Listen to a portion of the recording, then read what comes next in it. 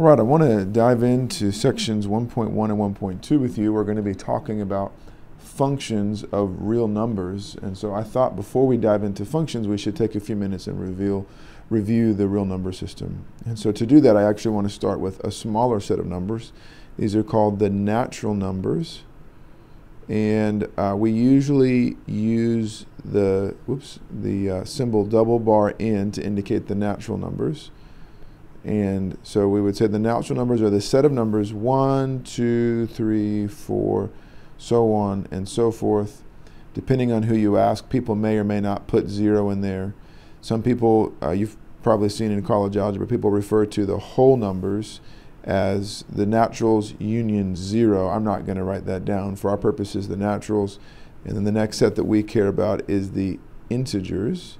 So the integers we usually denote by Z, and this would be the set of all the naturals, throw in 0, throw in the negative. So we'll write that dot, dot, dot, -3, -2, -1, 0, 1, 2, 3, so on and so forth. That's a very bad squiggle, but we'll just erase it. Do another one. Okay, so the naturals are just the positives starting at 1. The integers are the naturals, their negatives, and 0. And then the next set of numbers that we're interested in, are the rational numbers. So the rationals we usually denote with a Q. And this is the set of, well, it's a little harder to write, but it's the set of all fractions, all A over B, such that A and B are integers, and of course we don't want B to be 0. So you should think, man, I can't get that right squiggly. You should think about this as the set of all fractions. And so we'll write that down. Okay. And so that brings us to the real numbers. So the real numbers, which we're going to denote by R, we usually put double bars on these things. The real numbers are the rationals plus the irrationals. And so if you'll recall with me briefly, wow, man, I am not spelling well today at all. I don't know what's going on. Let's try that again.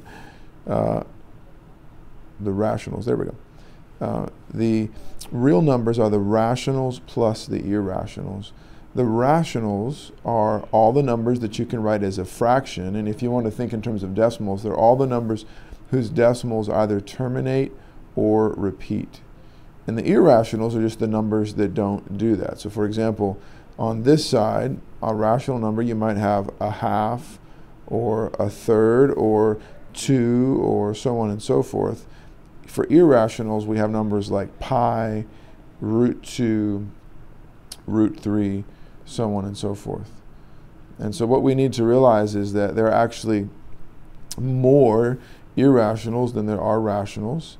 And both of these are closely packed together. We usually think of the real numbers on a number line, and people tend to want to say, okay, there's 0, and here's 1, and here's 2, and here's 3, and -1 and -2. Okay, that's fine. And then maybe they'll say, okay, and there's a half, and there's 3 halves. That's fine too. But what you need to realize is no matter, excuse me, no matter how far you zoom in, maybe we want to zoom in and just look between 0 and 1, no matter how far you zoom in between any two numbers, doesn't have to be 0 and 1, any two distinct numbers, there are actually infinitely many rationals and infinitely many irrationals. These numbers are packed so dense it's almost impossible to wrap our minds around them.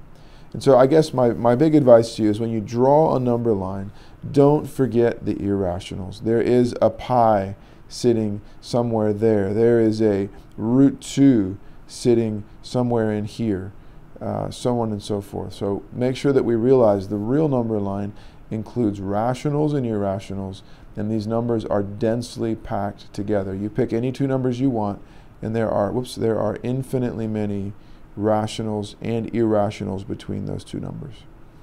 So let's stop this video here, and in the next video we will begin discussing functions.